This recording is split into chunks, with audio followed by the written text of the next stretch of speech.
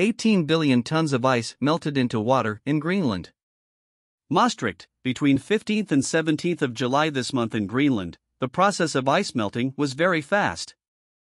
7.2 million Olympic swimming pools could be filled with runoff from the rapid melting of the ice sheet.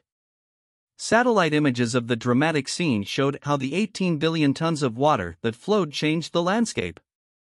The European Union's Copernicus satellite captured the scene caused by climate change, showing areas of fuzz and various blue hues, which are flowing water.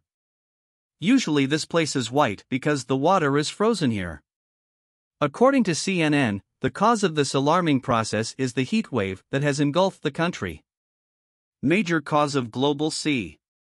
Although plenty of ice melted last year, the recent melting of the ice sheet was twice as much as normal, which experts warn is a major cause of global sea level rise.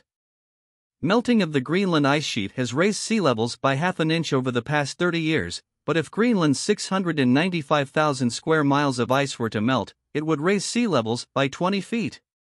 Because many coastal cities of the world will be submerged.